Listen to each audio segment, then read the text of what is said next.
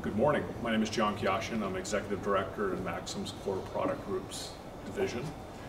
Today I'm here on the Maxim campus, and we are talking about a family of Nanopower boost converters we recently introduced, the Max 1722X. It's a family of devices focused on the wearable IoT space. It has 3 different current levels, 225 milliamps, half an amp, and 1 amp.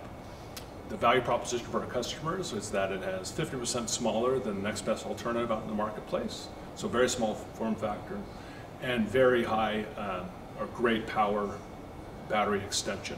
And it achieves this by doing 3 different things. It has a true shutdown where it only consumes 0.5 nanoamps of current, 300 nanoamps of quiescent current consumes, and finally 95% efficiency.